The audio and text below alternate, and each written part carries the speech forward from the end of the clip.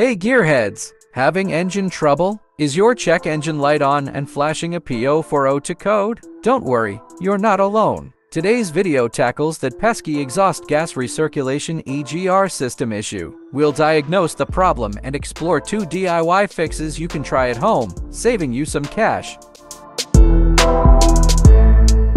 The P0402 code indicates excessive exhaust gas flow in the EGR system. This system reduces emissions by routing a small amount of exhaust gas back into the engine, but if too much enters, it can cause performance problems.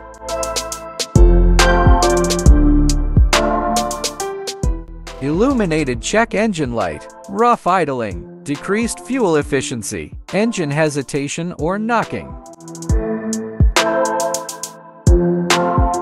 Clogged EGR valve, carbon buildup is a common culprit. Faulty DPFE sensor.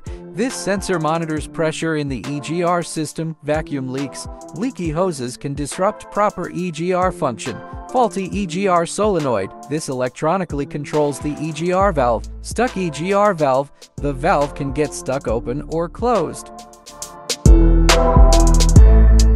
Socket wrench set. Screwdrivers. Car manual refer to your specific vehicle for location of parts. EGR valve cleaner optional. Replacement parts depending on diagnosis.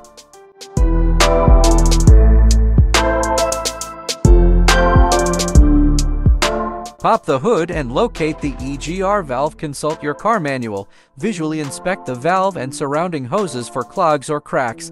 You can try cleaning the EGR valve with a specialized cleaner following the product instructions.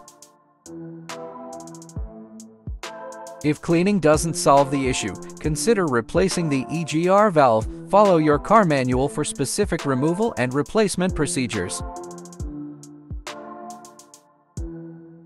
Remove the intake manifold and clean the intake manifold.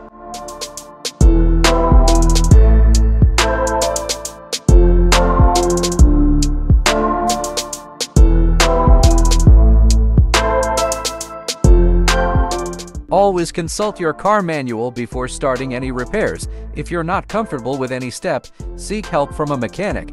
When dealing with engine components, ensure the car is cool and parked on a level surface.